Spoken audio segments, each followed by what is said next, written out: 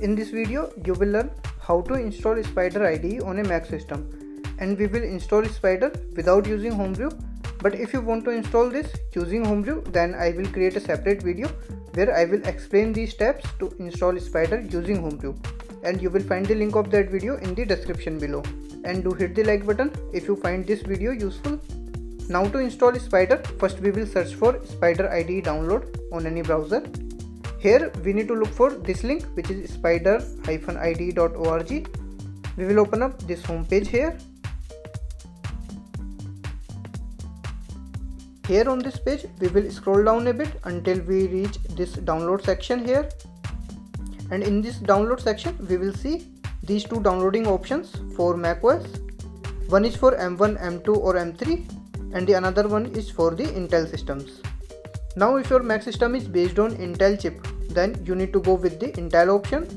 On the other hand, if your system is based on Silicon chip, then go with the M1 option here. And to check the chip type, we will click on this Apple icon on the left top corner, and here we will click on this About this Mac. Here we can find the chip information. If Intel is written in the chip information, then we will go with the Intel option. Otherwise we will go with the M1 option. So if your system is either Apple M1 or Apple M2 or Apple M3, then go with the first option. For me it is the Apple M1 here, so it means it is a silicon based Mac system, so I'll go with the M1 option. So I will close this and I will click on this M1 option here. So the downloading will start automatically as soon as I click on that option. And once it is downloaded, we will navigate to the downloading location in the Finder. So I will open up the downloads folder. Here, this is the downloaded DMG file. Now to start the installation, we will just double click on this DMG file, which will open up this type of pop-up window. Now we just need to drag and drop this Spyder icon into this applications folder here. This will copy all the Spyder files into the applications folder.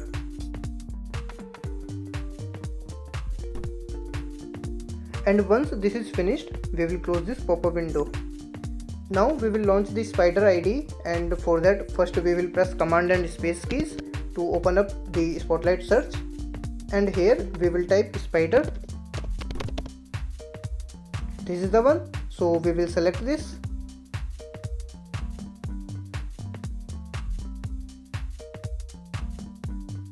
You might get this type of pop-up here, which is saying Spyder is downloaded from the internet. Are you sure you want to open it?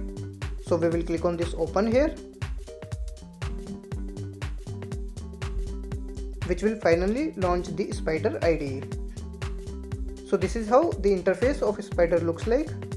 Here on the left side we can write our Python code, and we will get this temp.py file by default opened, and this is located at this particular location. And on the right side we have this IPython console here. Let's now write one simple hello world code here. So I will write print then hello world.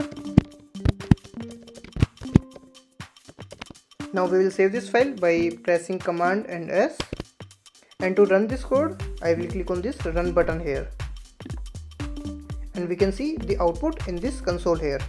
So you can see this hello world which we have printed here. Let me know if this video was useful to you.